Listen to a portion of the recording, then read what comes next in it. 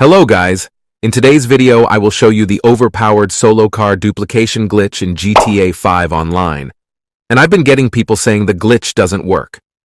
Guys, for this glitch to work, you need to watch the full video so you don't miss any steps. But quickly before we get into that, if you do want to enter our 2,000 subscriber shark card giveaway, then all you gotta do is drop a like and subscribe to the channel, and you'll be entered into that.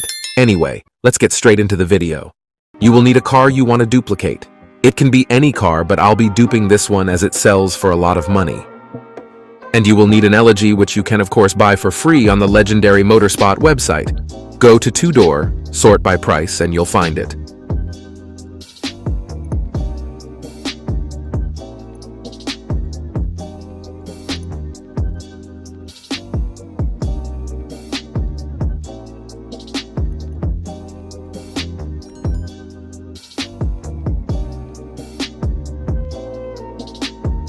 From here, enter and drive a car you want to duplicate to the nearest Los Santos customs. It doesn't matter which one you go to, and I'll be with you guys once I get there.